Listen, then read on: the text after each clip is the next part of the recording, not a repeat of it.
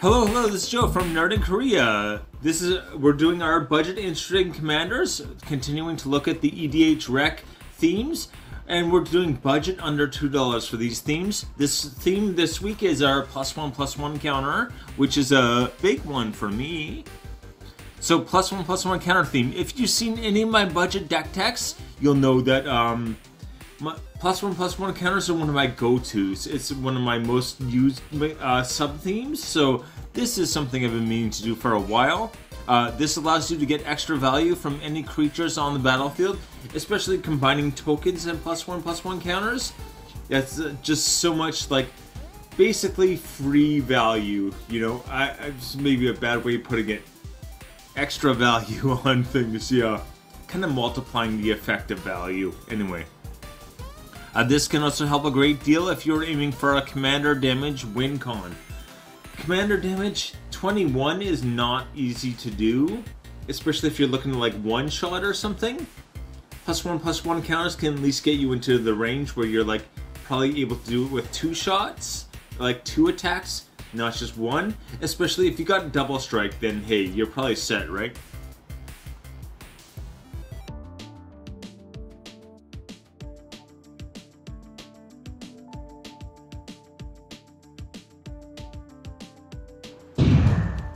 Oh, please hit like and subscribe. It makes a big difference, and people don't seem to like it. Anyway, I always hit like because I want to make sure I don't rewatch the same video, which is probably not what I should be saying, but yeah. Anyway, in the 99, Machias the Lunarch for X and a white. He enters the battlefield with X +1/+1 counters. Great.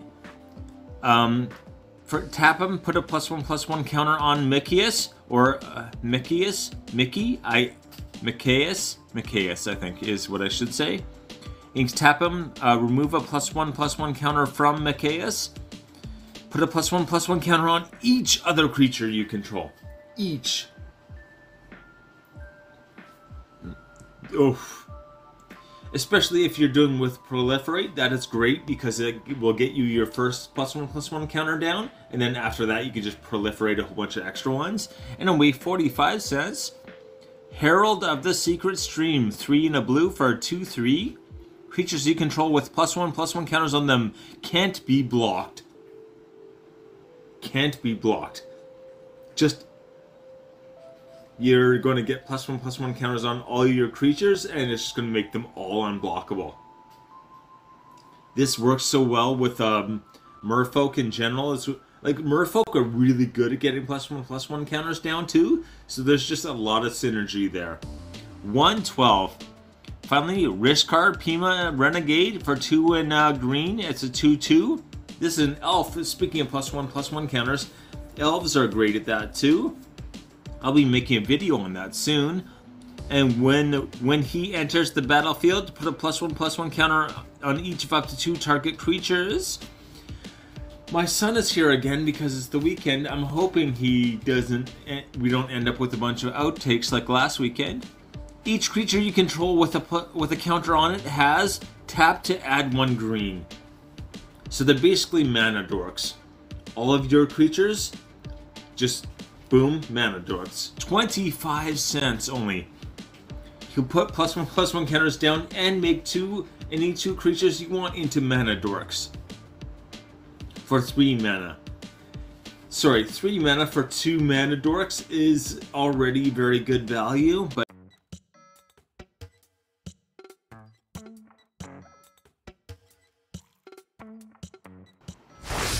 Number 5. Okay. Gargus Vicious Watcher. Here, I'm gonna have a little tea. Twinnings tea. Not a sponsor, but I love it. 3 green. This is a Hydra. An 8/7 Vigilance Hydra. So 8/7 is not messing around. I mean, it costs 6 mana, so you'd hope so. Hydra spells you cast cost 4 less to cast. 4? Is just an insane amount of cost reduction. 4 is, like, ridiculous. Whenever a creature you control becomes target of a spell, Gargos, Vicious Watcher, fights up to 1 target creature you don't control. Oh, that is like... So you're going to be doing 8 damage to creatures. Remember, when they fight, they exchange damage. So if you make them fight too many times in one turn, it's probably going to take him out, right? You're going to be sending him back to the command zone. So +1/+1 counters are great for him, or indestructible. He is a weird one because he doesn't really have any listed mechanics that are great for +1/+1, like there's no actual direct synergy. Him being able to fight and having the +1/+1 counters is a big advantage, and also Hydras in general are really good with +1/+1 counters, so you can get a lot of extra value there too. Anyway, 74 cents. Okay, Hydra Broodmaster for green, and this is only a 7/7, so relatively not that impressive, but XX green for Monstrosity X. So you pay for every 2 mana and then green you pay, you get a +1/+1 counter and you can just keep stacking them up, right? So when it becomes monstrous, create X green, XX green Hydra creature tokens. Again, so you're gonna hopefully pay a fair amount for that, right? So if you pay even like 8, let's say, then the X is 4 and 4 and green. So 8 and green, 9 total would give you 4/4/4 creatures. 4/4/4 Hydras. So that's very good. Very abusable. 25 cents. Vastwood Hydra. X green. When it enters the battlefield, put X +1/+1 counters on it. Again, Hydras love their +1/+1 counters, and when it dies, you may distribute the number of +1/+1 counters on equal to the number of +1s on him to any number of target creatures for 113. So basically, this is going to come in with a whole pile. Probably you're going to proliferate and make the pile bigger, and then when it gets taken out, you're just going to move all of those +1/+1 counters to any creatures however you want. This is just very powerful. Anyway, Overprotect for 1 green as an instant. Again, every time a spell gets cast on one of your creatures, including Gargos, Gargos is going to fight another creature. So pretty much any spell someone casts, any targeted removal, any spell you cast directly on things is targeted removal, essentially. It's creature removal. So anyway, target creature you control gets +3/+3, great start, gains trample, hexproof, and indestructible until end of turn. So you're going to cast this on your Gargos, he's going to get +3/+3, making him an 11/10, I believe, and then he's going to be indestructible as well.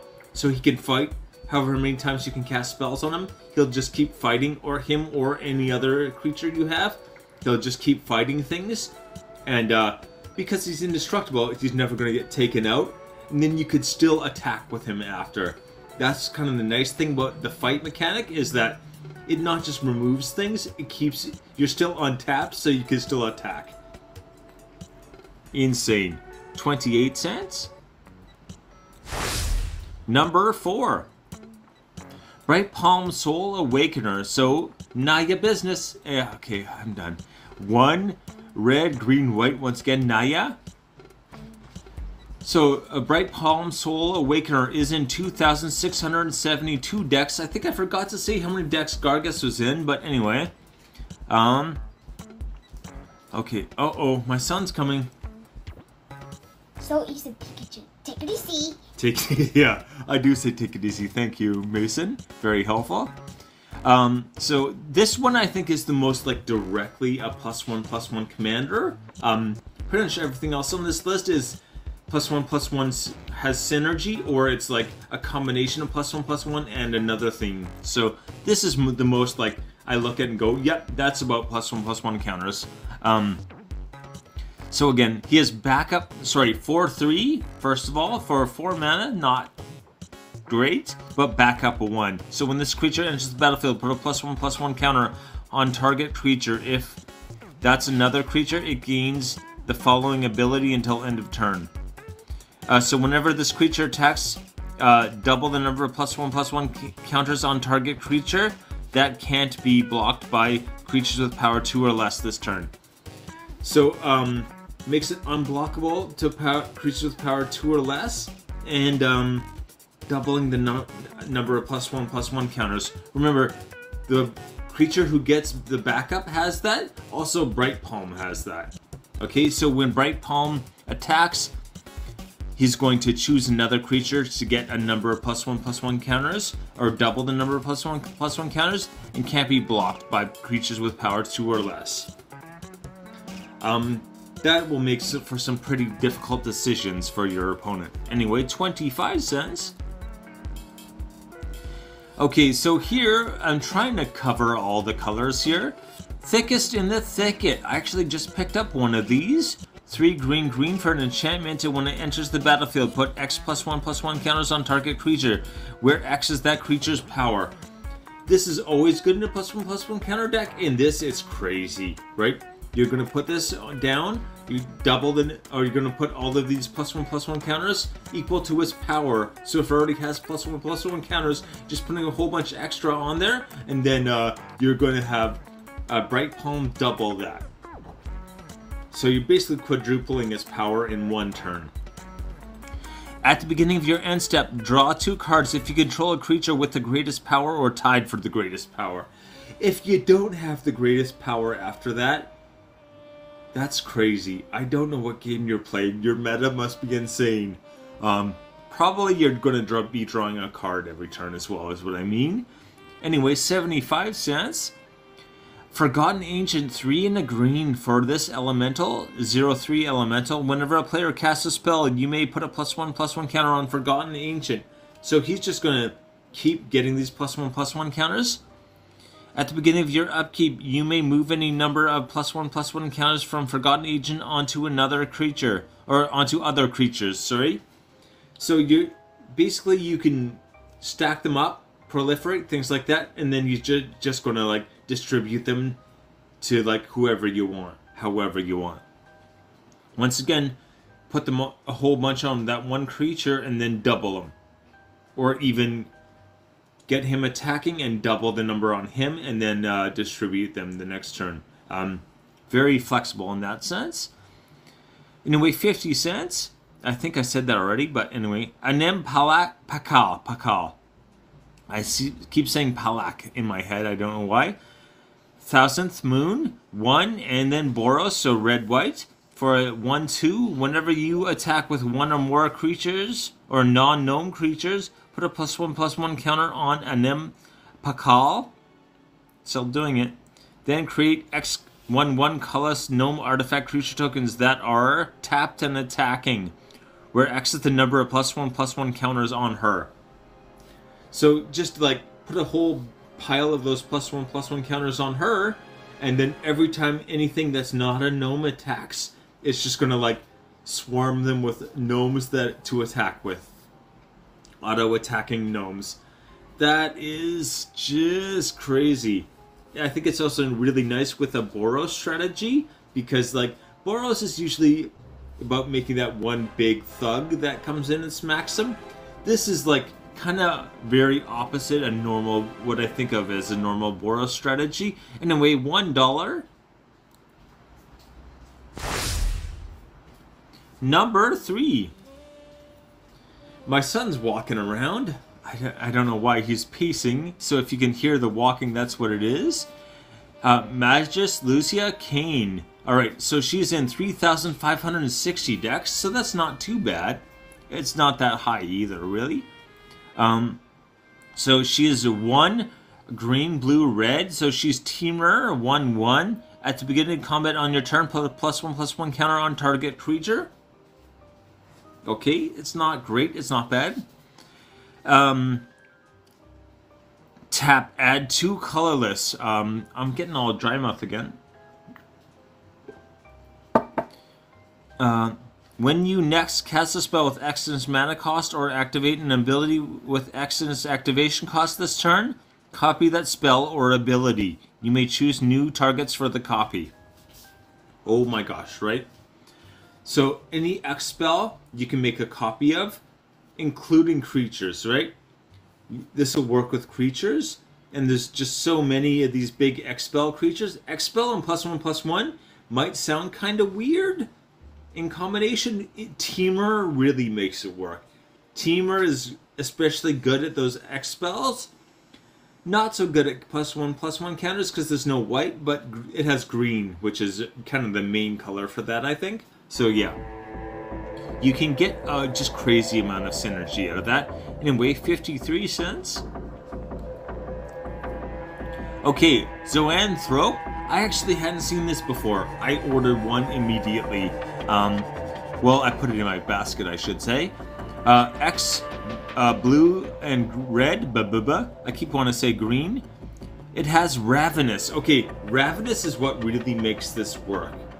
Okay, I actually wrote that on the previous slide and didn't say it, but Ravenous is what I'd be looking at, just as many Ravenous cards as possible.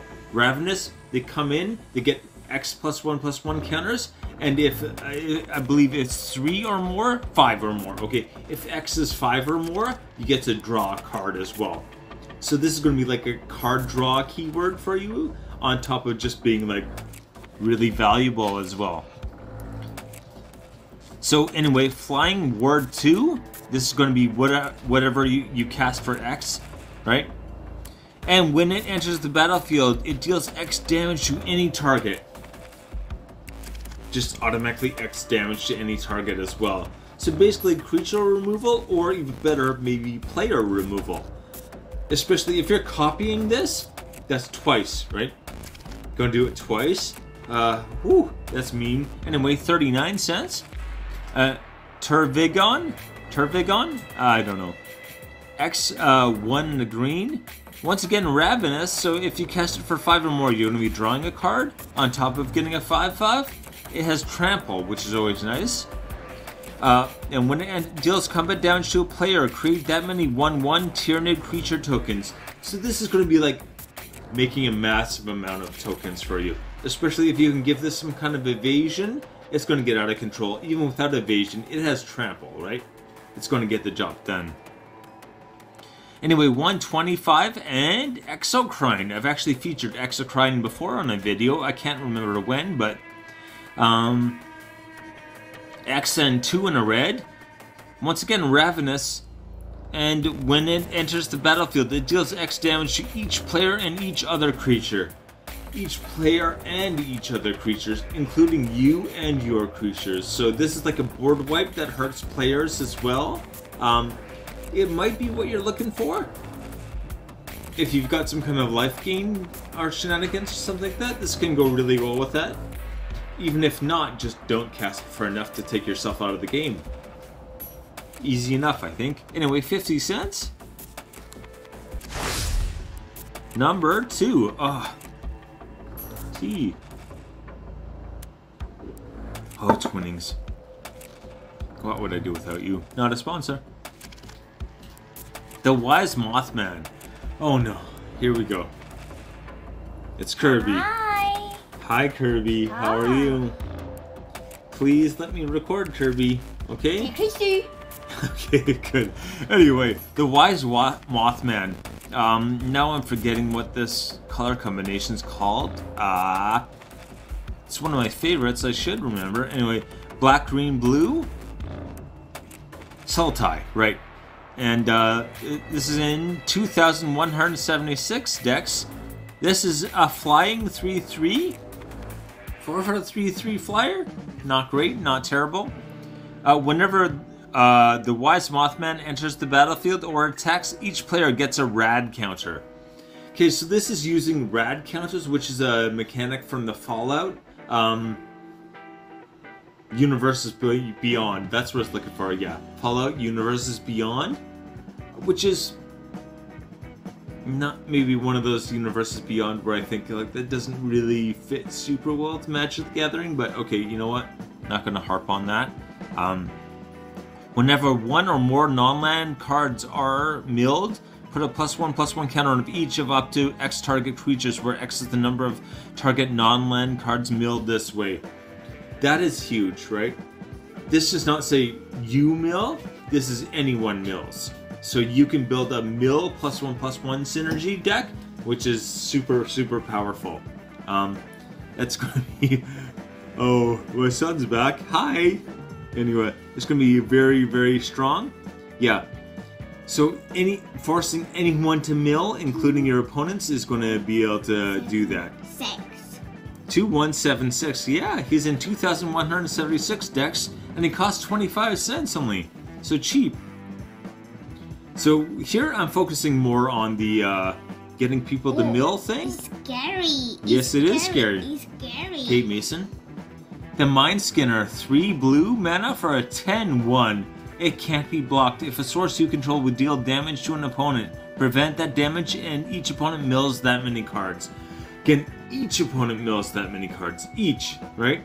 Even if you get this through once, they each have to mill 10 cards, which is going to be like a whole lot of bonus for all of your creatures. And am I gonna sneeze? I don't know. And yeah, if you throw this on the Mind Skinner, the only real downside for him is that he's very easy to take out with damage. You can start boosting him up really quick, and yeah, just going to be very, very powerful, right? 193. Bloatfly Swarm for 3 and a black is a flyer and technically 0/0.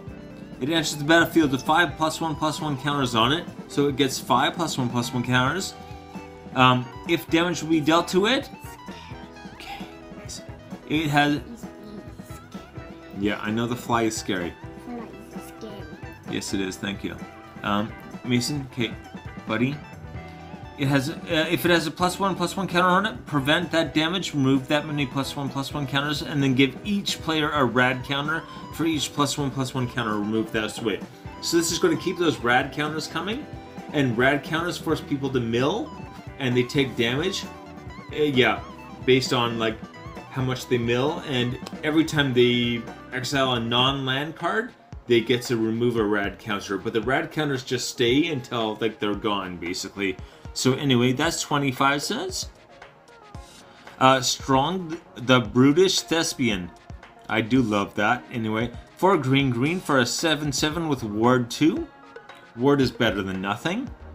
And whenever Strong is dealt damage, you get 3 rad counters and put 3 +1/+1 counters on Strong.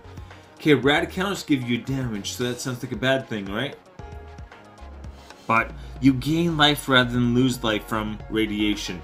So all those rad counters going off, usually it's going to take your life total down. It's going to go up instead. So you're still milling. So maybe it's not a great thing, but you're getting +1/+1 counters, more I should say, and then his Mothman's abilities giving you +1/+1 counters on things, and you're going to be milling as well. So that's actually just a whole bunch of useful. 25 cents, I forgot to say. Number 1. Alright, so my son finally went to the computer, so he's distracted. So we should be able to get through this one easy enough. Skullbriar the Walking Grave. Black-green. So again, we got our Golgari, 1/1. Sounds not good, but anyway. First of all, haste. So that's a good start. Whenever Skullbriar the Walking Grave deals combat damage to a player, put a +1/+1 counter on it. Okay. Gets a +1/+1 counter. Whoa, yay. Okay, here's where it actually gets good. Counters remain on Skullbriar as it moves to any zone other than the player's hand or library. So Unsummon is really bad for him. If someone uses something like Unsummon, what you want to do is kill him. Right? You want to send him straight to the graveyard. You don't want him unsummoned or sent to the library. You want to be able to control where he goes, right? If he goes to the command zone, fine, he keeps his counters. If he goes to the graveyard, hopefully you've got an even easier way to pull him out of the graveyard so you don't have to keep paying commander tax. But anyway, I forgot to say he's in 4,988 decks. That's a lot, right? That's a lot. Again, make sure that you've got like pretty much a sack outlet so that you can control when he is, or how he is leaving the battlefield, I should say. Yeah. She's all about... Remember, you should have all kinds of different counters with this as well. You should have like things that hopefully grant flying, indestructible, all kinds of things, right? Right, I think I said 76 cents. And then Corpse Jack Menace, 2 and Golgari, so black-green for a 4/4. This is a fungus. If one or more +1/+1 counters will be put on a creature you control, twice that many are put on it instead. Just doubling the number of +1/+1 counters, always. Crazy. Especially with his attack trigger. The 1+1/+1 is not that impressive. Even going to 2 is a pretty big bump. Anyway, 75 cents. Daring Fiend Bonder, 3 and a black. So this is a warlock with a 5/1 with haste. During each, he attacks each combat if able. Exile him from your graveyard. So he kind of looks like not good because he's a 1/5 you have to attack with. So, but the point is to get him to your graveyard, so it does work. Anyway. For 1 and a black, exile Daring Firebonder from your graveyard. Put an indestructible counter on target creature. Activate this ability only anytime you can cast a sorcery. So you're going to be putting an indestructible counter on your commander. And then, yeah, just make sure he doesn't like go back to your hand or to your library. And then permanent indestructibility then. Finally, Evolutionary Leap. Okay, 1 and a green for this enchantment. Pay 1 green, sacrifice a creature, reveal cards from the top of your library until you reveal a creature card. Put that card into your hand and the rest in the bottom of your library in a random order. So this is... What is important here is that you got a way to like send him back to the command zone or send him to the graveyard, right? You want him to, like, if someone casts Unsummon or some kind of instant or sorcery that's going to send him back to your library or to your hand, you take him out right away, right? So it's kind of weird to want to take your own commander out, but this guy calls for it. Anyway, 32 cents.